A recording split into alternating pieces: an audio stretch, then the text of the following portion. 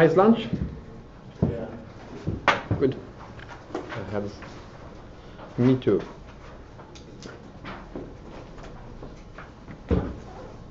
Wrong slides. Almost the same title, but this is patterns. Actually, I realized I didn't talk about patterns last part, but I will do it today. So now.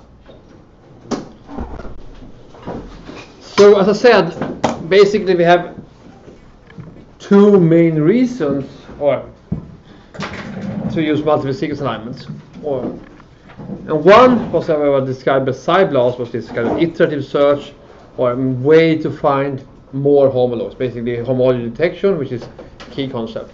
And it's really a huge difference in how powerful it is compared to just using single sequences. As you saw, in the first round of BLAST, I found 3-4 sequences. If I run this Delta BLAST, I found 100. The same database, actually the same sequence search time, basically, and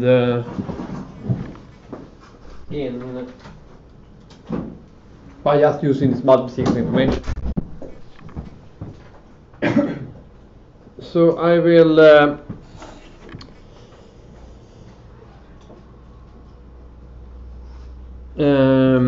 but this is a second use of machine learning or multiple sequence alignments. That's in the machine learning or in the pattern recognition.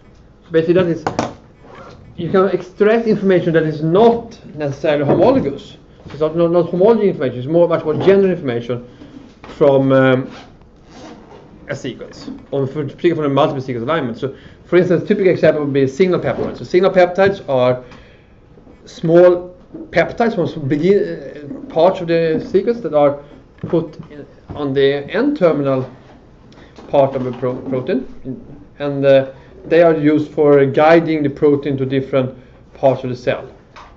So there are signal peptides. There are a few different signal peptides. It's not the only way to guide the protein, but it's one way.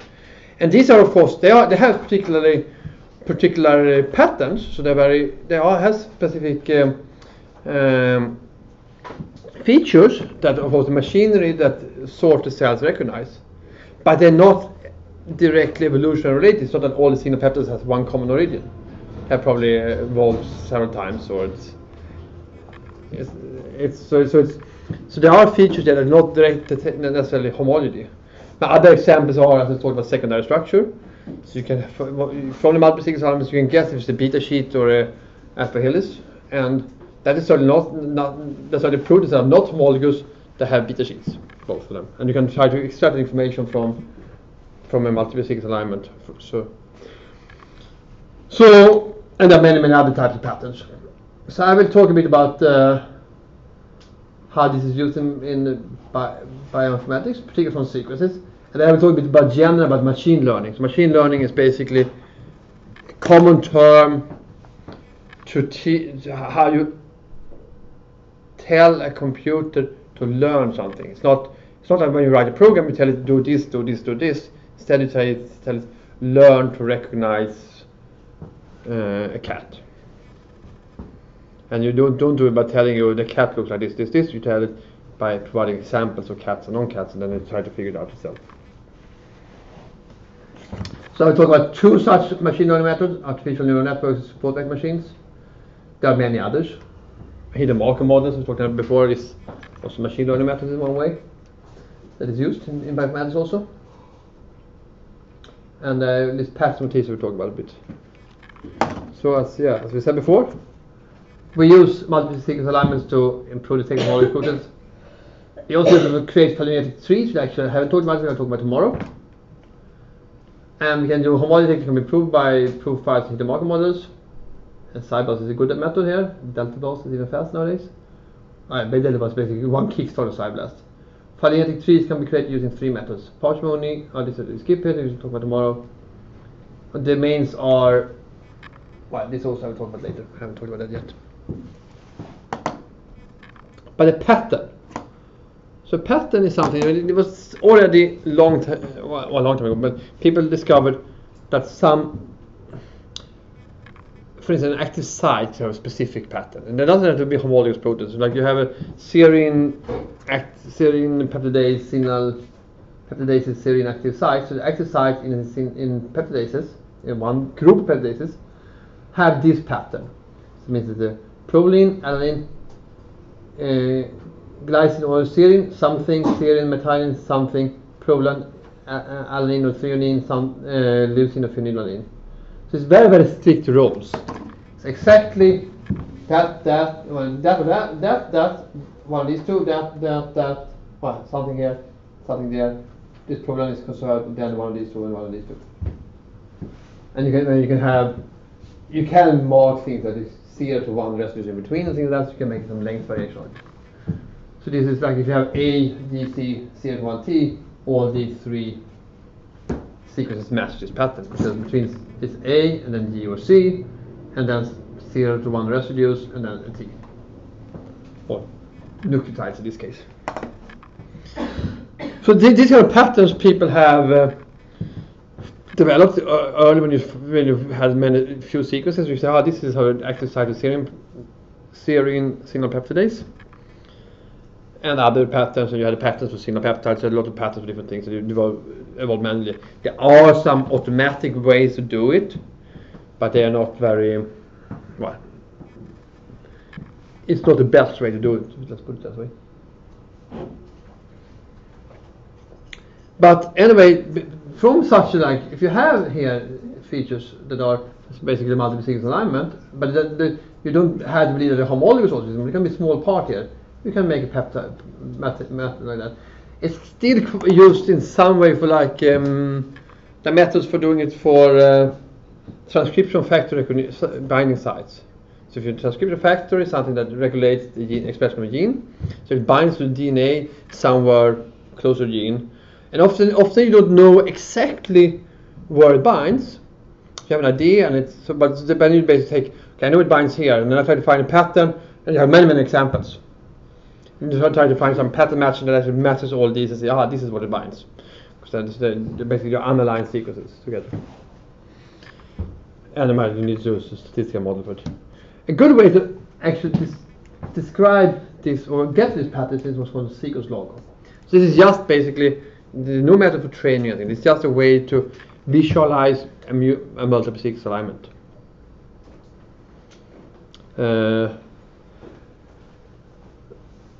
So basically, what you do is you do logo. So basically, you type the letters that are found in one position, but you do it in such a way so that the height in this position is dependent on the uncertainty it has been decreased. So basically, it's actually the entropy.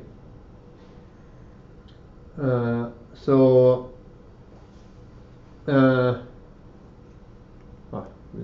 can read the negative. So this is Schrödinger, Shannon, I mean. So you can define the entropy as the sum of probability to find basically frequency of something times the log of probability to that frequency is found, and often use the base log 2 here, not log, not the logarithm. So basically, if it's something completely conserved, it will have a high number. If it's completely random, it will have a value of 0. So that's the entropy of one position. It's exactly the same way to define an entropy in a gas, basically. So then you can do logos like this. So this is Tata box binding site logos. So you can see here, you have a number of sequences, and you have them aligned. So you have TA. So what you see here is that in position 0, which is the third T, or second T, the third position, you have basically, well, you can see on the -1 position you have only A. So this is log 2 is 2. So you only have 2 bits information, is completely 100% conserved in this data set for 40 Tata binding site. But there's something else. In position -2 and 0, there are T's, but there's some small probability to be an A also. And you see that the height of these letters together is lower. And in the third position there's A, but it can also be some probability to be T. And then you can see basically that in this position after it, it's not completely random either. Because when all the information is much lower, it is still not down to 0, which is basically 0 position -3, but in position 2 and 3 there are maybe half a bit or a bit more, and it's mainly A and T's. So there is some information even there. So from this you can make a profile, or you can make a pattern, say TATA, but you could allow A here, but you can have a lower score for A, something like that, and you can say that, okay, it's good to have another A or another T afterwards also. G's and C's are very rare here, but this position doesn't matter what you have. So okay, so this is just another way to visualize multiple single alignment, but we will use it later.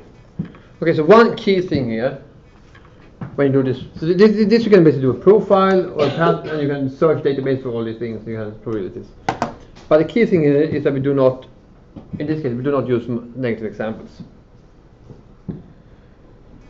So we don't know the background or something. We can have some statistical model for it, and we can. There are also things we cannot learn. For instance, assume that this A here follows that is an A here should also be an A here. But so there are. So you never have TAA. You always have AAAT, for instance, if you have the A here. So there are relationship between different positions. This is something that in a simple profile, even in the hidden mark models we did here, we cannot take into account, because every state is independent of everything else. So there are more complex things you can think about there that could be dependent. So this is what you can do in the machine learning methods. You can basically learn it, and what you do is you present positive, so examples that are known to be a part of a class or thing, and negative examples. So this is the page I printed for you, and it's well, from last year at least, and it's basically defines machine learning as a scientific discipline that is concerned with design and development of algorithms that allow computers to learn based on data, basically pure data, such as data from sensors or databases. A major focus of machine learning research is to automatically learn to recognize complex patterns and make intelligent decisions based on the data. Therefore, it's closely related to statistics and other fields. So in many cases, if the data is simple, you can just do some simple statistics or simple statistical methods. But if it's a complex pattern you want to learn, the machine learning methods are much better.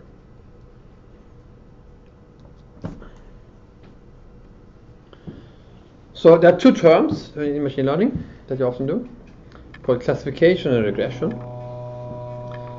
So classification is that basically I want to say A or B or 0 or 1. I have two groups or more than two groups. I want to classify them into one group or another. Regression is basically I want to fit things to a line, so a curve. So I say this is a 0, this is a 0.8, so give a number. So they are, and basically often I can use the same algorithms to do both things. So these are, most of the bioinformatics examples we use are classification. That's often what we do, but there are cases when you do want to do regression also. And often it's easier to train classification because it's easier for it to learn. But there are cases when you, for instance, if you want to make a method that classifies how much one amino acid is exposed to the surface of a protein, which is an example that people done. That is, of course, you can define amino acids as buried or exposed, but there's always going to be a gray zone. There are things that are 100% buried, 100% exposed, but there are also the ones that are half buried and things like that. But so you can do it both ways. It doesn't really matter so much in the performance normally.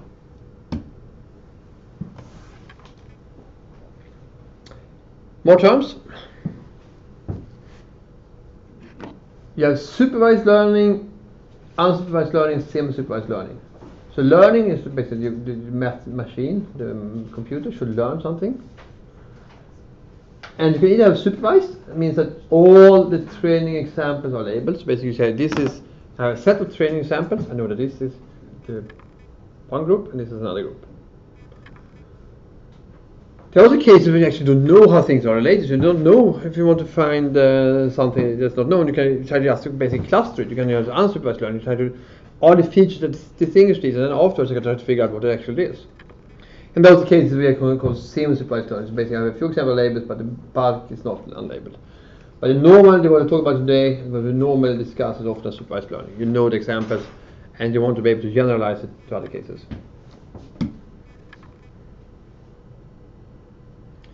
So this is like just a two-dimensional way of displaying it. So you have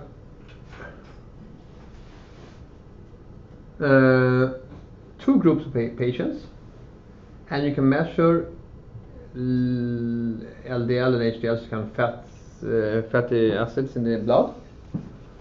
And then you have the patients that get cardiac disease and the one who don't. So you can see here and you have these two measures. You can see basically, yeah, if you are low in LDL, it's quite good. You don't get disease.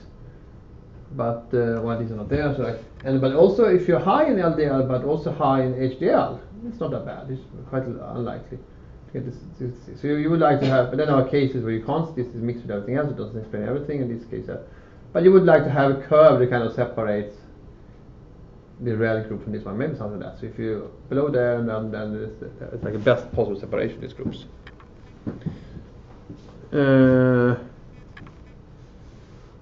Well, it's the same curve, but you can do it on mRNA levels maybe. So you measure some amount of two genes that are expressed. And what we want to do is basically is to ask, if I have this number here, or I have a new patients that I haven't seen before that has these numbers, how likely is it that these patients will get heart disease or not? If it's very likely,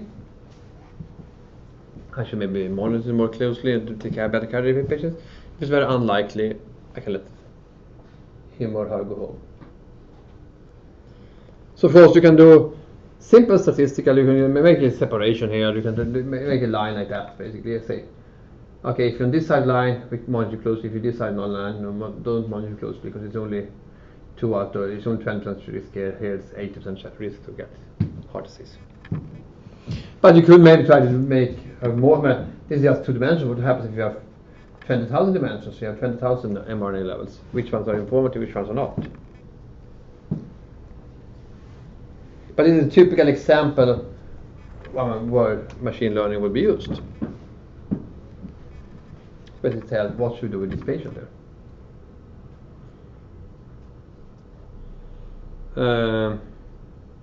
Well, you basically can do something that you can also do unsupervised learning, and you basically then try to separate these 2 groups together. Skip this. Okay, so one method.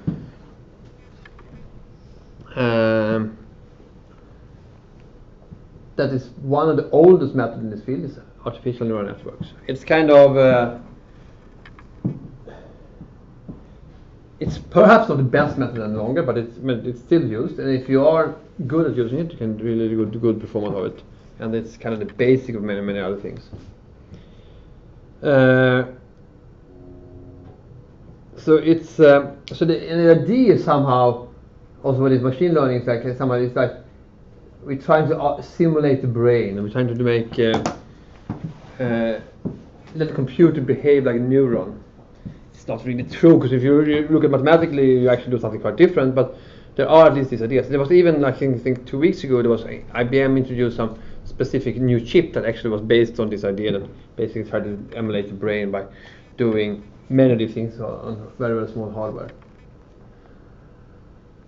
You can do supervised and unsupervised networks. There are several different types.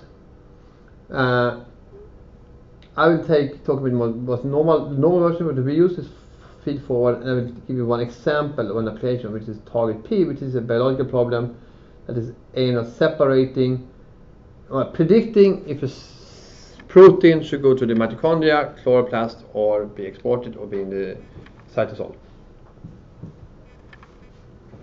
So the whole idea about the neural network is basically to try to somehow emulate a neuron. And the idea here is very much, the word is like, when we are, if you see a tree outside, we can basically say we recognize trees. But it's not so easy to tell that to a computer. So the idea was also, okay, we know how the neuron works, we can try to let the computer do the same thing.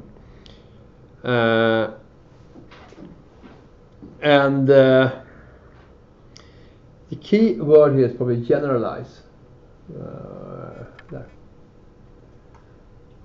So really, we would like to do it for a general problem, not for one particular task. Because this is 3, you recognize the pattern. This is 3, just 2 things, and you can.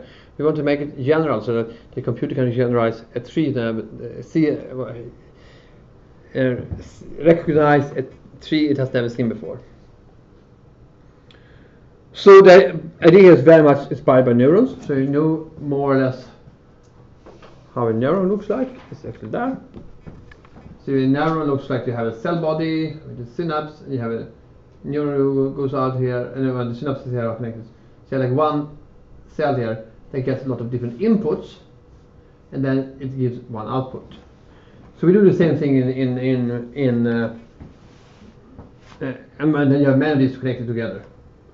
So we do the same thing in computers. We have one node here, which is just a small set of calculations that basically takes many inputs, well, anything between 1 and many inputs, and just sums them together, and then it gives an output function.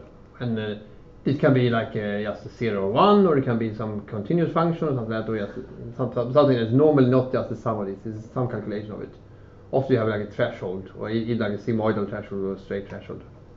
And then you have many of these in several layers. For instance, you have hidden layers. You have one input layer, one or several hidden layers, and one output layer. If you don't have any hidden layers, it's basically just weighting things together. Or you have even more than one output layer. Doesn't really matter. So every line here in this node has some kind of weight, and every node is basically just has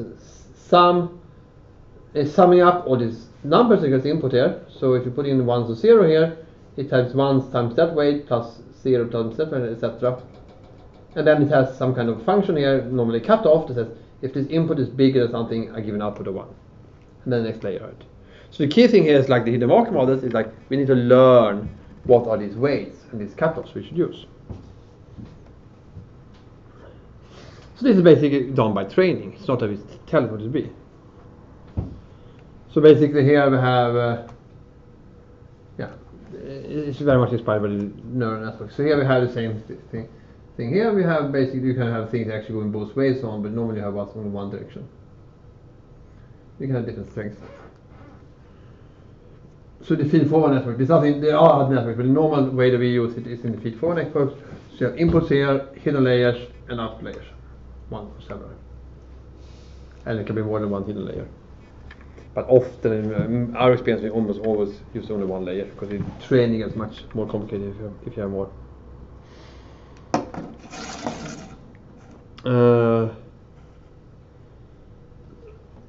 That's the same slide again. And you have this unique function here, so basically these two common functions just one step function. So basically if it's high in this cutoff you get 1, otherwise you get 0, or you have some logistic neuron that has some sigmoidal function where you have some parameters, but it's also basically cutoff. So one problem that this can solve that is not solved easily by statistics is the XOR problem. You know all what exclusive OR means from logic. So that means that I take either A or B, but not both, not none of them. That's normal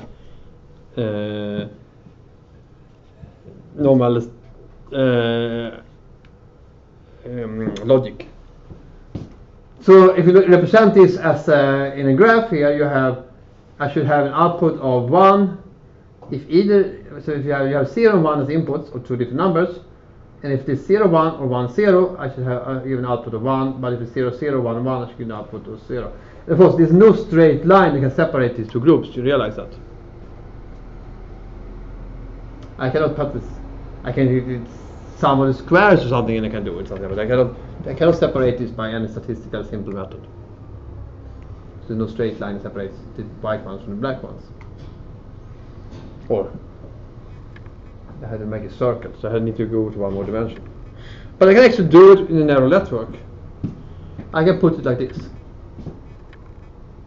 If I use this network here, which has These are the input weights. This is the cutoffs. So cutoffs are 1 minus 1, 5.5, 0.5, and this is the inputs 1 and 2. And this works. Let's go through this. No, I didn't. Okay. So that's slides first. So let's take this. I thought I had solutions somewhere. Let's go later.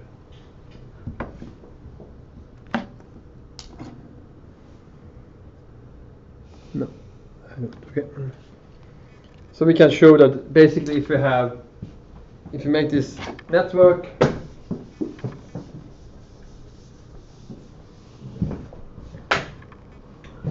so what do we have? We have 2 inputs, and we have 2 hidden layers, and they are connected like that, and like that, and like that, and then these are connected to one output node.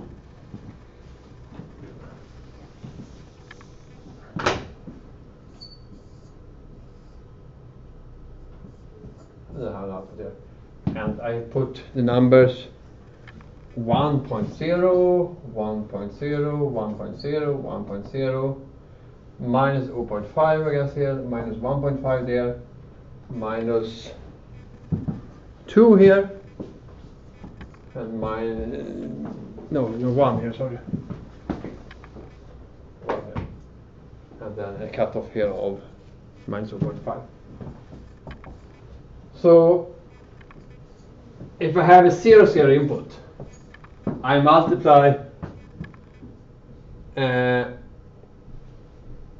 all these numbers with 0, so I get 0, 0 input here over here also. So let's try to see if I get the space here. 0, 0 input gives 0 here and 0 here. It gives 0 here in both nodes also, because basically they are 0 times whatever is 0. But this is, then I take minus 0.5 and minus 1.5 here. That means that I have less than 0 in both cases. That means I will get 0 output here also. I guess. That means I will get 0 plus 0 input here. So here will be 0 plus 0 plus 0 plus 0. Well, sorry, no, 0 plus 0 in both of these. And here I get 0 plus 0, and I will get an output which is less than 0, which is an output which is 0. On the other hand, I have an input which is 1, 1. Then basically the inputs here will be 1 plus 1 to both of these. So 1 plus 1 is 2, minus 1.5, which is larger than 1. And this is also larger than 1. So I get 1 as output here. And for this one, I will get 1, I will get there, and I have got minus 2 plus 1. Which is less than 0, means we get an output of 0. You follow me? And if I do a 1, 0, I will get input to this one will be actually input to both of these. 1, 0, 0, 1 doesn't matter because input to both will be 1, 1. So 0 plus 1 and 0 plus 1. And these are the same. And then this top one, 1 minus 1.5 is I will get the output of 0. In bottom one I will get the output of 1, because 1 minus 1.5 is less than 0, but 1 minus 0.5 is higher than 0. And then I will get 0 times minus 2, 0 plus 1 times 1, which is 1, which is higher than 0.5, which means I get the output of 1. So if I can learn the network to get these patterns, I can recognize the XOR problem. But this is not, this is where I know the numbers. Normally what you do is that you actually present data, sequence data or some data, with an output layer, with the correct answer fixed to the output. And then you present both positive and negative examples. And you fix the correct outputs numbers here. And you do what's called back propagation.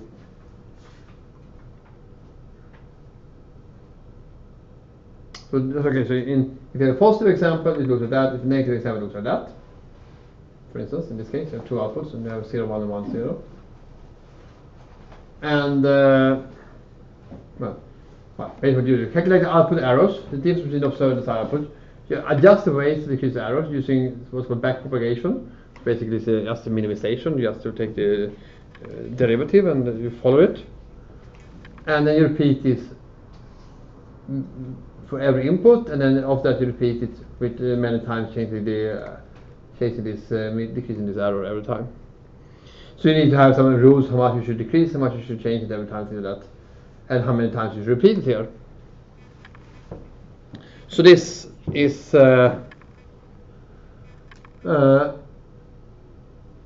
takes some time because you need to train it every time and change the errors a little bit, and then to keep on trying this. But it's normally tried some 100 or some 1,000 times, and it sort of works.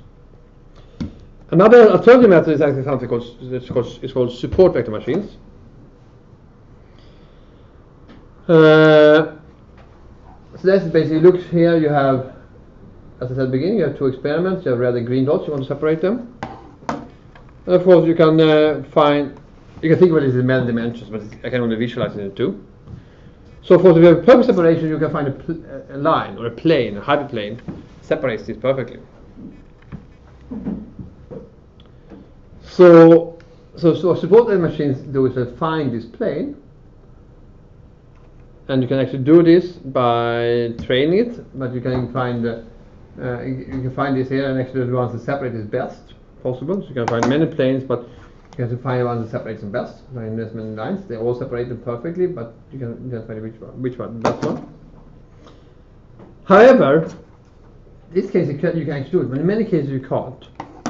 So for instance, if you have this type of data here, there's a measure here, and you have expression level here, and the red ones are here and the green ones are on both sides of it. You can't separate them by a simple line, but if you take the square of them, see the square of the expression, you can separate them, because this is minus and plus, for instance. And you can think of other functions that are also separate things much better, so you can go up to much higher dimensions. So this is what we call kernel function. So there are many different kernel functions, and these are, you can try them differently, and you can try to learn them and optimize them differently. So instead of having something that you try to separate line like that, you can have some higher dimension space that is actually you get a straight, simple hyperplane. Well, there are a lot of different kernels, and there are some example things like this is, if you use a linear kernel, you can get separation of this here. But you can also use polynomial kernels, you can get separations like that. Or it's called RBF kernels, you can get separations like this. And well, so there are just a comparison. Okay, so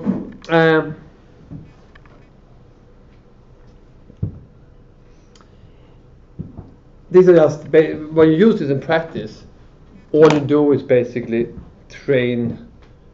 I mean, you run a program, you don't really care so much about it, but there's some key concepts here, and that's one of the main problem here is actually that you teach the machine what it sees. And actually, you can, if you both in neural network, I can add many more nodes. I can teach it to learn better and better, or in support vector machines, I can have very complicated kernels that separate things like that. And so imagine this example. I could want to separate the blue from the red ones. And I would say that this black curve is quite good. It separates most of the blue from the red ones. But it misses something. There's a red one here, and there's a blue one there, and there's a red one there, etc. It's not perfect. But given enough time and freedom, the machine learning methods could easily find this green line here. It separates something perfectly. But you really want to find it? Well, because I asked, the answer is no. Of course, you don't want to find it. Because the problem with that is that all there's a perfect separation here. It's actually just learns to see what it has seen. It's not able to generalize. So really the machine, they're smart. If you give enough computer time, enough complexity, you can learn whatever you see. So next time you put some new data, this is actually the data you want to predict, then it's end up somewhere here, or here maybe, which is actually should be quite strong blue one, but it's actually because you have overtrained this one, it will be classified as a red one. So it will be very good at separating what it has seen and not very good at separating what it should, unseen examples. So there is a classical example of a sort of similar problem. I think it was the American Army who wanted to use neural networks or something for detecting tanks. So big Panzer tanks that were gonna patrolling the borders or in a battlefield, be able to see them. So they went out and took a lot of pictures of with tanks and without tanks. And then they calculated the number of things as the inputs for neural networks. They took the pictures and put the pictures in different ways and things like that, and calculated them. And the machines were perfect. They were 100% correct. So then they went out to do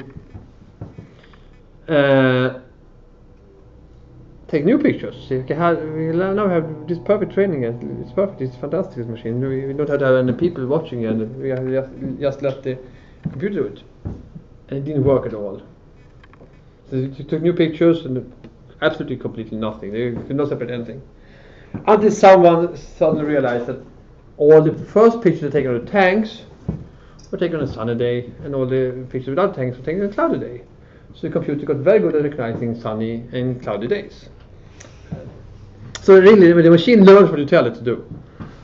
And there are also many examples in biology when people do secondary structure predictions, some prediction where you can do perfect predictions, but really for unseen data it's completely useless. So that's why in homology often we need to use something called homology reduction. So that's one way to avoid overfitting. So one thing is to have a training set and test set. We'll talk more about it in a second. That are kind of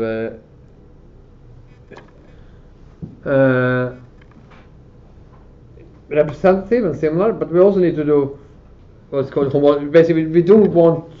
In most cases, we don't want the machine learning method to learn homology, because we know that proteins are homologous, have similar features, have the same secondary structures, etc.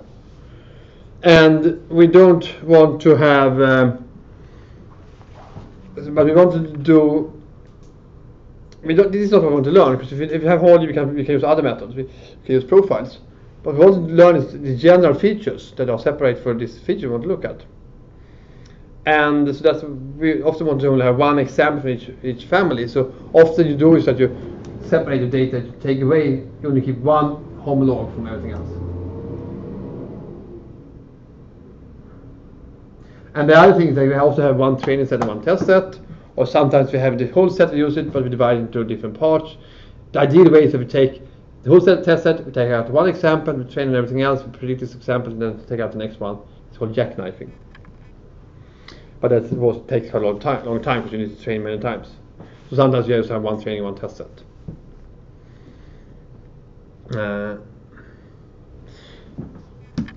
So in short,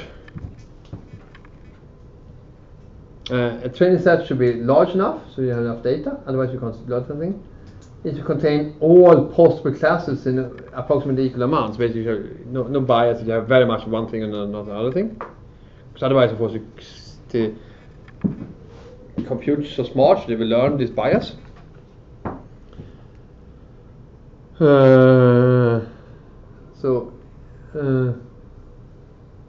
And you don't want to have two similar examples. And the two similar is something I often discuss with people in the field, because people have used, in my mind, using things that are too similar. We had ourselves did mistakes, or that we fixed it later, but we were going to recognize something called reentrant loops in membrane proteins. So they are so membrane proteins are proteins that sit in the membrane, and these are alpha helical type that we looked at. And a few of these have what's called a reentrant loops. They have a loop that goes back into the membrane and out on the same side. The problem is that there are only maybe 10 of these in the database. And the most famous examples are from aquaporin. They actually have 2 of these that goes and actually go up and meet like that. So they form almost like an extra helix of that.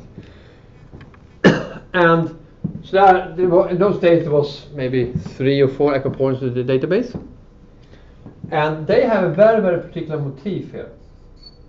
It's NST. It's a very particular motif that is very conserved. So you have aquaporin 1, 2, 3, 4. I think it was 1, 4, and 5 in those days or something like that. And they are on the order of 25% sequence identity. So these are they are clearly homologous. They look the same basically, but they are really on the borderline. And we didn't have so much data, so we did a homology reduction on 30% sequence identity. So basically, every pair that was more than 30% has more than 30% sequence identity to another pair, we took it away one of them. So we want nothing in our data that had more than 30% sequence identity. Problem was here, aquaporin 1 and these are less than 30%. They're clearly homologous. And then we did the method here that actually was part of this method that should recognize its reentrant regions. We had labeled our sequence data here with reentrant, and we want to recognize it. Of course, it worked excellent for aquaporins, which was about half our data. I think it was 10 after reduction, but it was 5, and the 3 was aquaporins. So, of course, there was a very, very conserved motif there that it learned.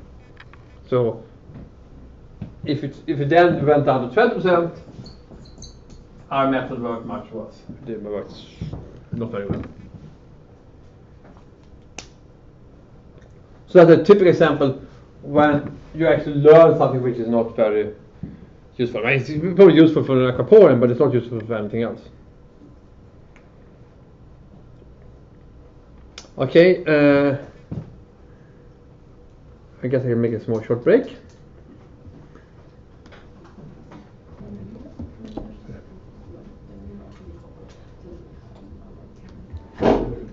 Okay, so another way to visualize this problem with overtraining that is maybe a bit more realistic is to look at this curve. So this is some kind of curve where you measure the error. So this is epochs, number of training rounds, and this is errors, basically how much, what percentage is wrongly classified. And if you look at the training set, the more trained, the better it gets. I mean, it doesn't get down to 0, but it gets down to 0.07 or something. And but if you look at independent test set, you see in the beginning it also drops very fast, but then after some time it actually doesn't go any further down. So then it actually even starts going up. So that's basically meaning that the machine learns exactly what's in the training set, but it cannot generalize. It cannot see things and not other things. It loses performance there. Not that much, but a little bit at least. And of course, you don't spend all the time. So it's much better to stop somewhere at 200 than to do at 500 in this case. The problem is that it's difficult to know exactly this without testing the test set. You need to have an independent tester to test it.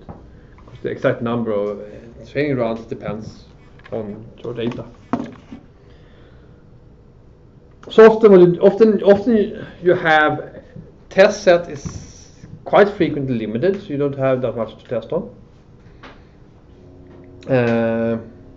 So you don't want to throw away data. So one way to get around it is to do cross validation. So basically you have one set of data, but you divide it in 3 or 5 or 10 different groups, and you use one training set or 2 training sets to test on 1/3, etc. So everything is used both as training and test sets. One problem here is that at the end you actually end up with 3 different predictors, 3 different methods that are slightly different, but they're developed in the same way, but they're slightly different. So you have to take the average of these or combine them some way. Another important factor here is actually how do you measure when you do what is a good predictor, what is good. And of course, the easy way is just to calculate how many are correctly classified. But you can see that that's so. You have positive examples and negative examples, and often you divide them. Somehow you have a cutoff here, so you separate what is the best cutoff. So it's better to have 100% correctly classified and miss some group or the other way around. So you basically have the positive examples and negative examples, and you have the positive and the negative classified. They classified on one side, they classify the positive and negative. So there are some terms that are kind of important. One term is true positive, that's the ones that are supposed to be classified as positive and are classified as positive. And you have corresponding true negatives, the ones that are classified as negative and should be classified as negatives. But then there are false positive ones, it means the ones that are should be classified as negatives but are wrongly classified as positive ones, and the corresponding false negative ones. And of course, just measuring the percentage correct is kind of okay, as long as these two groups are more or less the same size. But if one group is much bigger, so you say that you want to find, which is kind of common, often you want to find some small part in the whole sequence database. You want to find some features that is not very common, so most of them, you have much more negative examples than positive examples. And in that case, you might want to have other measures, because then basically, if you just classify everything as negative, you might have 99% correct. So because there's so many examples. So then you often use precision and other terms that are often used. And precision or accuracy, which is basically what fraction of the one you classify as positive are correct, and recall basically how many of the positive ones you want to find, etc. So there's some terms that you use. One very common measure, this is actually quite good, is called MCC. So you define cutoff, and you take this formula here. So it's called matrix coordinated coefficient. So basically it's a number that goes from -1 to +1. And if it's +1, everything is perfect. If it's -1, everything is completely wrong. And 0 is basically random. And the good thing about this is that it doesn't really matter, it's less affected by the difference in size than if you just take the fraction correct ones. It really has an important, if it's one set, a much smaller one, it's useful. Otherwise, the way to do it often is to look at the ROC curve, so receiver operating characteristics plot. So basically, you plot the true positive rate versus the false positive rate, or something like that. So true positive rate was basically the number of true positive divided by the number of true positive plus false negatives. So basically, how many of the positives do you find? What fraction do you find? Divided by the false positive rate, which is basically how many of the false negatives do you classify as positive one. So an ideal curve will classify all the positives first and all the negatives later. So you would have something that goes up like that and like this. And a random one will follow just this curve here. So in this case, they measure 3 different methods. So the net, chop, tap, and protease. And so which one is best. You see, all are better than random, but none are extremely good in whatever data set they used. And you see that at some kind of, if you have 20% false positives, you find about 40% of all the true positive ones. So it's not that good, I would say. But you can also see that maybe black and green one a bit better here, but so maybe if you want a low false positive rate, which is often common, then maybe black and green methods are slightly better than the red one. But it's not a big difference. You can measure the area in these curves. The ROC 50 score is often the area in the curve. And often interested in the low false positive rate, because often you don't want to classify something wrong. It's better to miss something than classify something wrong. Particularly these are many more.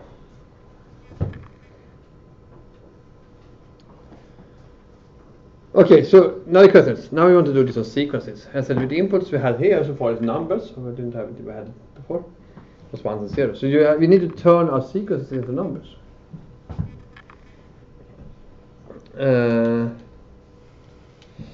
So we can do that. So how do you get? Well, of course, you can just take A is 1, is B, while we don't have B, C is 2, etc. But that's not a very good measure, because we know that in the neural network, we have here, we had an input, so let's have an input here which is position 1. If A is 1, and C is 2, and D is 3, etc. That means that C is just, and then we take this one, and we multiply with our weights. We take this number here, called X times our weight, X1, weight 1, weight 2, etc. That means that C will just get twice as more as an A, and that's not what we want. So we want to classify them into groups. And normally what you do is, one easiest way to do it is what's called sparse encoding. So that's basically if you have a cysteine, you basically have 20 inputs for each letter. So you basically have an input here, which is 20 numbers. If you have an alanine, you have a 1. If you have a cysteine, and then everything else 0. And if you have cysteine, you have 0, 1, and everything else 0, etc. So that's called sparse encoding. So that's basically ones and zeros for everything. Everything 0 except 1 that is 1. Except for the amino acids you have. There are other ways to do it also. You can, for instance, classify amino acids in terms of physical chemical properties. We can have like size, charge. It's often just like 6 dimensions you normally use, and then you can classify them as some number in 6 dimensions. If you that's perhaps very useful if you think that it's really physical chemical properties that are not important. In my experience, in most cases, it doesn't really matter. You get more or less the same performance, but this is quite easy. But of course, it means that you have quite a lot of inputs. So like an input for short sequence looks like that. So yes, MASL is 00001, this is 001, etc.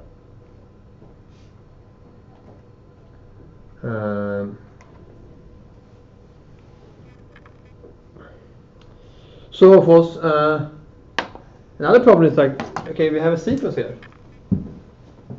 ASDT something. L. And we want to predict some feature. We want of course, if we have a specific motif here, we say this is the motif we want to recognize, and we have some variations of this that are maybe slightly different. And then we have this 20 times 5 inputs. Then we can just take this and train things to be ones and zeros. The problem is, of course, we don't also know exactly what this is. So we don't know if this feature is exactly the same length or if it's different lengths. Particularly negative examples, where we should take every sequence or every combination of 5 sequences. How should we do, etc. So we often what we do is that we have our amino acid sequence. And then we have some labeling. So some methods say, here is the motif we want to recognize. So this is maybe this is the positive examples, and these are the negative examples. And maybe another and maybe the positive examples here also. And maybe we have another one here which is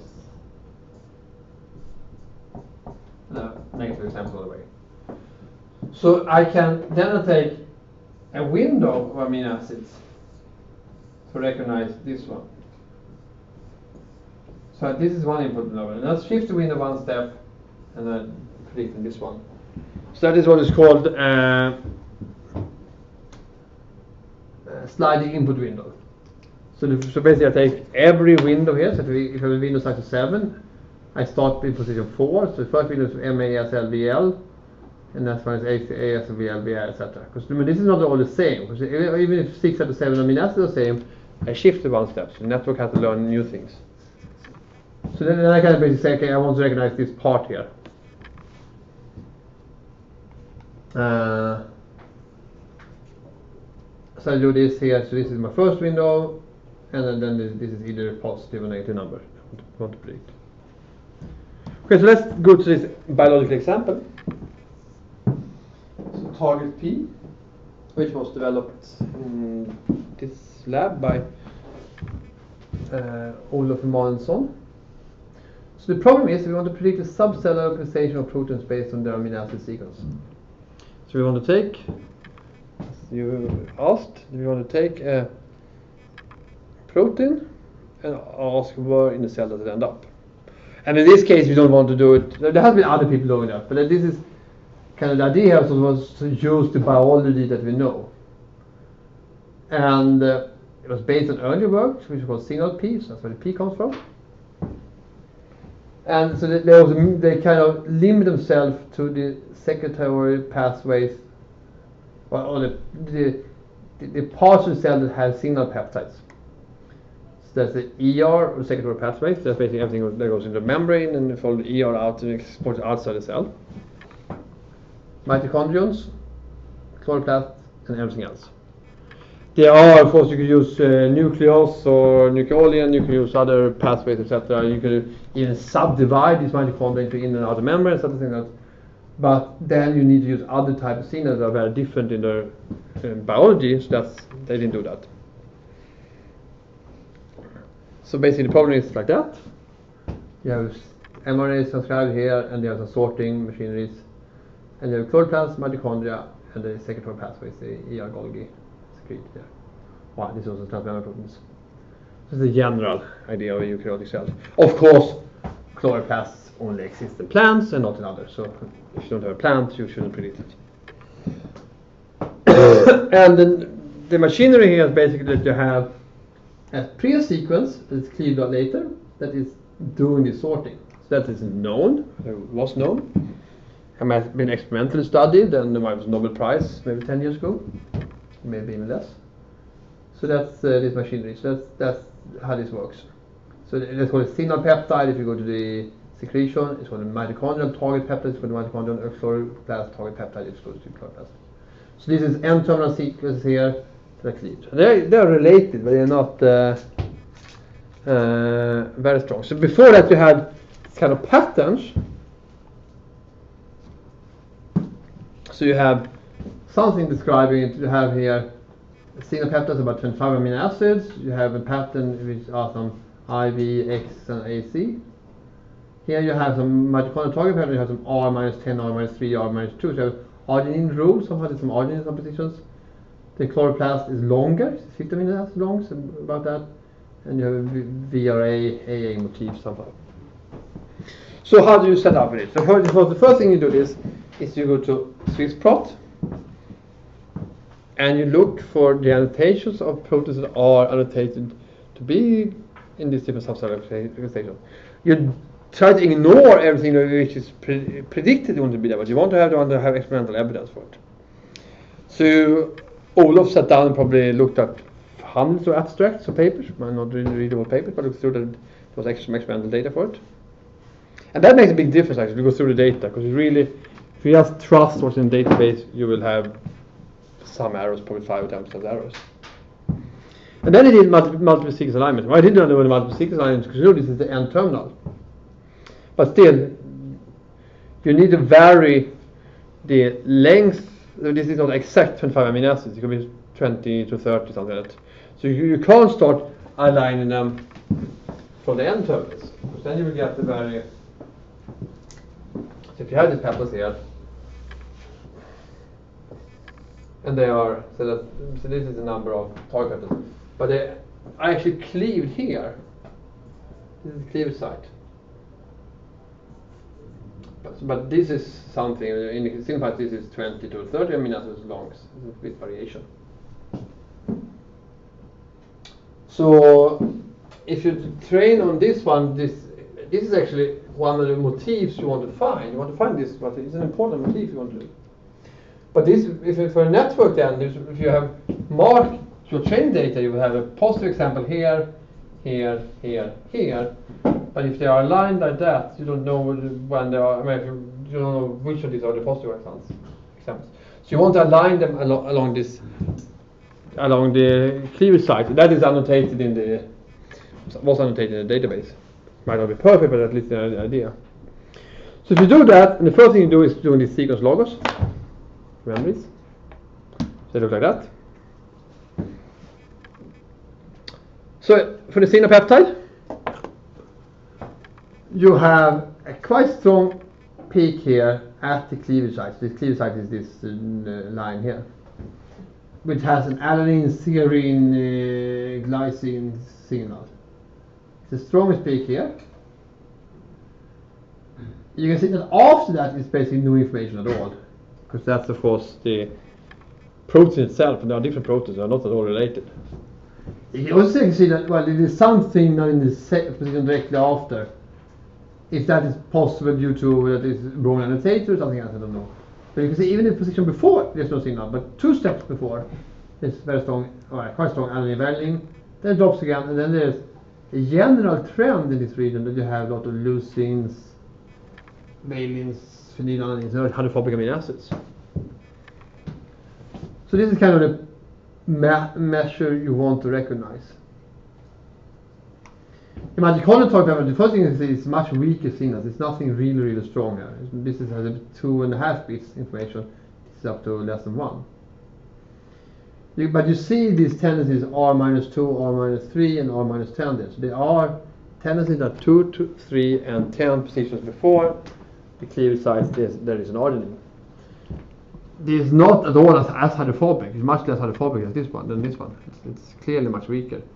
But I think this is more tendency to be hydrophobic also. What do you see with that's maybe.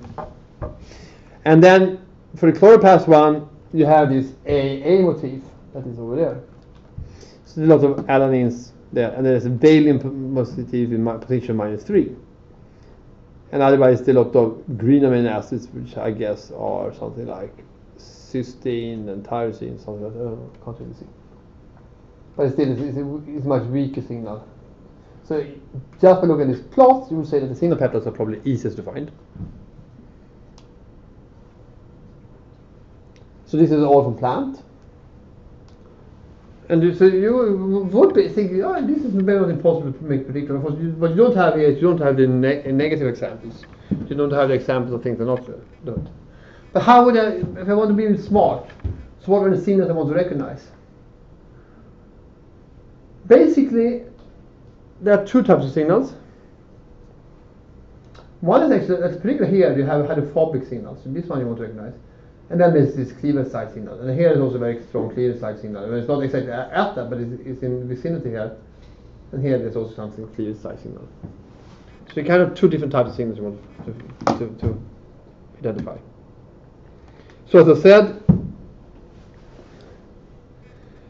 said, step 1 was to prepare data.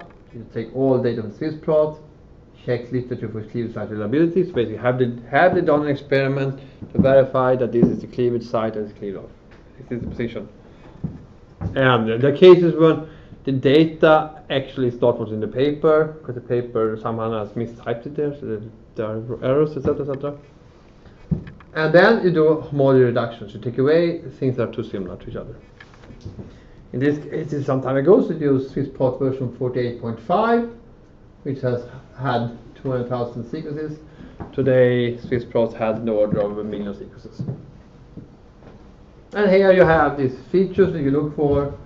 So this is identity, this is some protein, a feature. You have chloroplast, transipeptide here you look for, chloroplast, position 1 to 55. And then the rest is not important, and then the sequence. So if you find this feature transipeptide here, you know that at position 55 you have a cleavage site there. So to remove the two similar sequences, you did all your data set. You run Smith-Waterman with some parameters.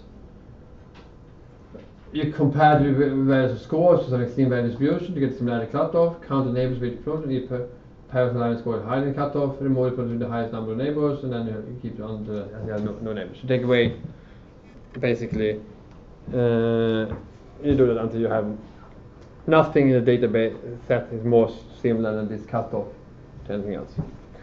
Often people use sequence identity, but in this case they use a better measure, which was actually statistical estimate of it. But still, most people use the sequence identity.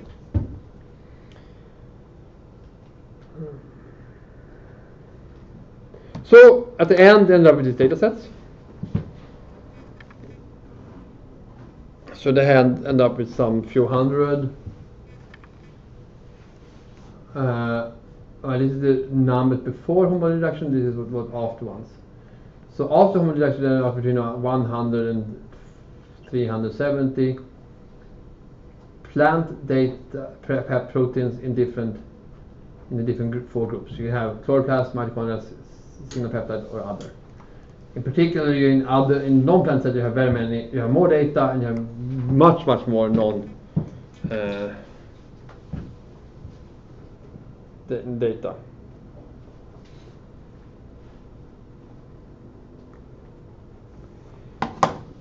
So the idea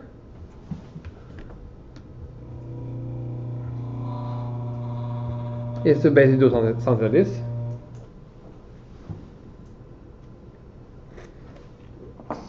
That you make actually 3 different networks, one for each class. Chloroplast, mitochondria, single peptides, they are different because the features are different. So you want to train them, and then you make some kind of integrated network that takes the output of this network as input to this, and then you make a prediction and also reliability measure. So basically, of course, you can just take this number directly, but you have to somehow put some number into it. So the output of this first layer network looks like that. So basically, in this case, actually, they do not use the signal very much from the CPU side. So you basically have a sequence number here, so sequence 0 to 100, I guess it is. And so the label of the data, if they have a single peptide data, single peptide example. So in this case, we had a chloroplast transfer peptide that was from position 150. So this is the protein looks like that. And this is 1 and it was 55, and then basically you label it with a C all the way here.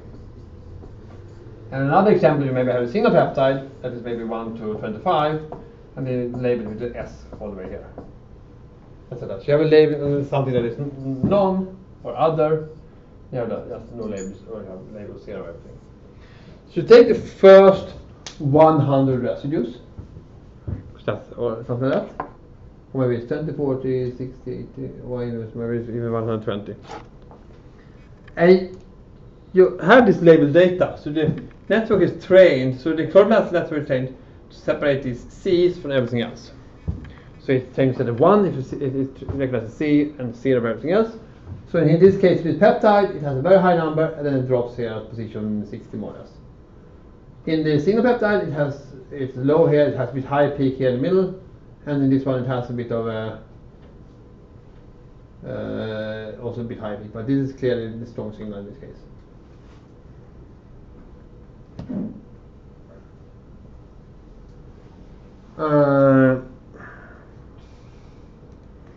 So then they had this integrated network that basically gets one number here to this at the end. The integrated network basically takes these 3 numbers. So there's 300 numbers here that you put in, and learns just to train to predict 1 out of 4 classes. So this is just the input to the second layer.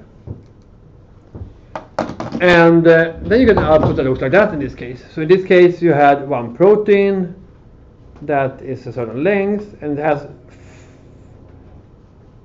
4 probabilities basically. A chloroplast probability, a mitochondrial probability, and a single peptide probability, and other probability. Right, that's not the probability because they don't add up to 1, but score at least. So the first one here is quite clear to be chloroplast. Second one also. This one is a bit more diffuse. It's about 50-50 between chloroplast and mitochondria. And this one is clearly to be other. So then you have the prediction is chloroplast mitochondria. This is our reliability. I don't know exactly what it is, but anyway, this is not the number. And yeah, that's it. So how did you obtain this?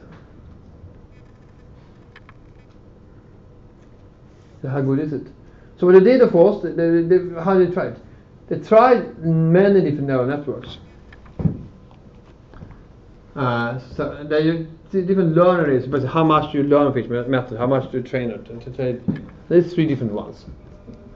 they had a sliding window. So when you look at this, you look at not on one position, you look at the sliding window of anything between 7 and 55 residues. In trainers, we have between 20 and 100 rounds, and you have between 0 and 10 hidden nodes. And then you use the best combination. And you got some, so basically, so there was a lot of different trials and errors. You tried a lot of different things. And it's basically impossible to predict what is the best of these versions.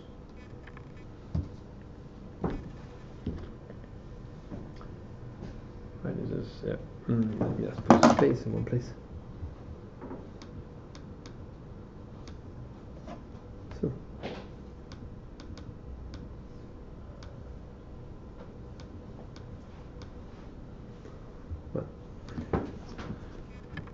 So in total, in this test set in the plant, they had 940 proteins. In total, 85% was correct. But if you remember this test set, it was quite dominated by, well, it was most mitochondrial and single peptides. Not so many others.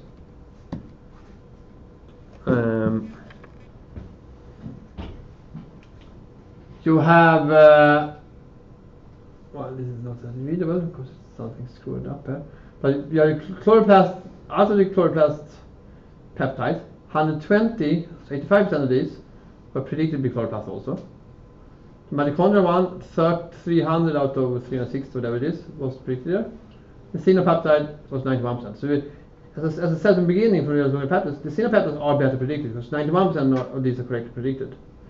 And you can see also the confusion between these groups. This is chloroplast, is quite high here. So 40 out of these 300 mitochondria are predicted chloroplast, while chloroplasts are pretty more 14 of these 120 to 10%.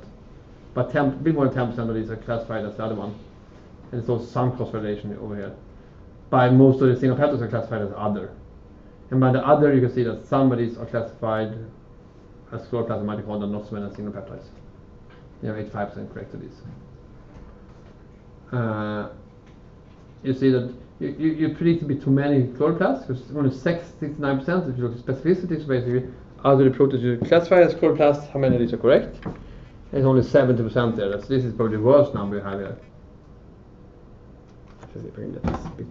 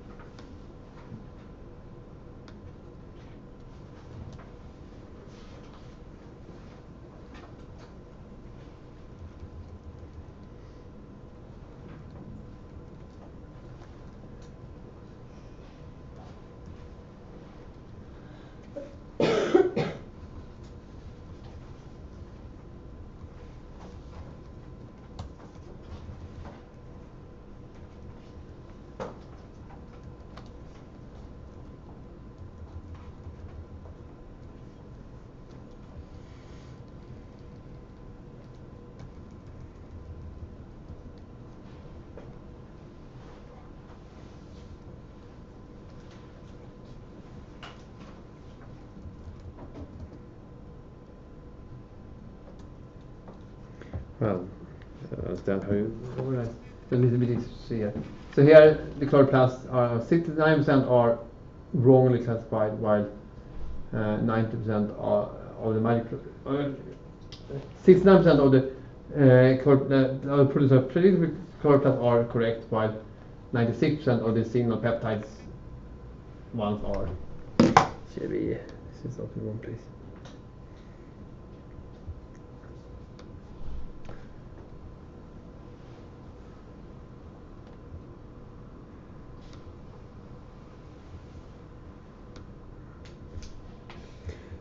So, as a summary, of this kind of what I'm trying to tell you. So from multiple sequence alignments, from basic sequence signals, we can try to detect patterns. We can extract information. And one way to do that is basically we want to find non-homologous patterns. We can also use the same kind of machine learning methods to analyze other complex data. We talked about neural networks and support vector machines. The idea here is that you learn from examples. You really try to learn from examples. You don't learn from telling the machine what to do. And it's very, very important to have good training and test sets. And good, I mean, it's representative, large enough, non-homologous, not biased in any way, basically. You can use the data set either use just a training and test set, or you can use cross-validation, also called jackknifing, where you take out one example and test everything else. And if you don't do it correctly, you will have a problem of overtraining. You will overpredict things. And then once you do this, if you decide what to do, there are lots of different methods you can use. One of the popular tools is Vika, but there are implementations in R and MATLAB. There are good implementations in Python also. So there are other methods like random forests, etc., etc. So there are a lot of different methods to it. And actually, to use them, it's quite simple. I use SVM Lite, for instance. It's just, you run it, you get the results out. It's just you have to prepare the data, is the main problem. And in most cases, the key method to get good performance is not to use the best method. It's really to represent the problem in the right way. So like in this case, when they did this target P, really you could have thought of making whatever computer method you wanted to have, but it was really this key idea of having these kind of outputs that are important for representing this way. They made it perform very well. That you had like predicting the whole feature of 100 residues. You could have thought about doing it completely different ways. You could have taken amino acid composition. You could have taken tried to focus on the cleavage size. You made one prediction on each number, etc., etc., and you're going to get that and get a performance that was probably not as good. And it was really to understand what is the signal you're looking for, and that they got very much from this sequence logos. If you look at this, you can see clear. I want to find this pattern here, maybe that one. Okay, so that's all for today.